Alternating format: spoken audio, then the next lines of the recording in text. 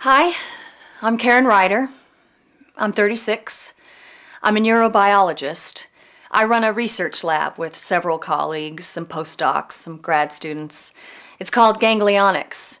It's in a suburban Palo Alto biotech corridor.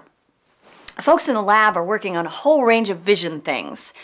Early mammalian vision, machine vision, analog VLSI, optical flow, and lots more. Myself, I'm really interested in visual consciousness, visual awareness, neuronal activity, aka the mind-body problem. Do you have any idea how difficult it is to actually see? You just open your eyes and it's all there, like taking a lens cap off a camera? No. People who've had lifelong cataracts removed generally never learn to see. Their brain never learned, now can't learn, to make sense of the chaotic firings of 100 million rods and cones. It drives them crazy. Most of them wish they never had the surgery. Some of them commit suicide.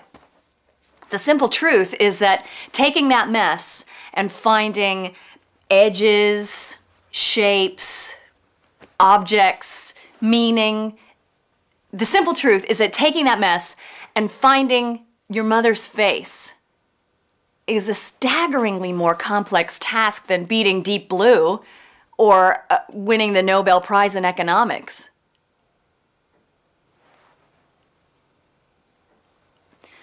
My daughter Laura started playing volleyball last year. She's 12 now. She's a big 12.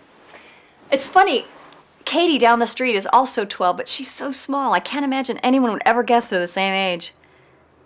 Anyway, I saw her first match a couple of weeks ago. Actually, they played 3 matches in one day. At first, I don't think some of the other parents quite knew what to make of me.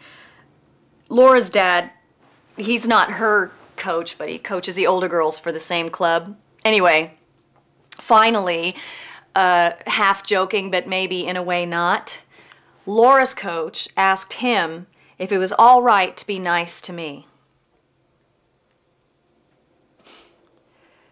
It's Laura's birthday on Sunday. We talked about having a slumber party, but then some of the boys wanted to invite themselves along. Laura's definitely noticed boys recently. I vetoed all co-ed slumber parties. Her school, her Catholic school, can you believe this, is organizing movie dates. Anyway, my dad's in the hospital again, and so we're putting off the slumber party for a while, and we're having a hospital birthday party on Sunday.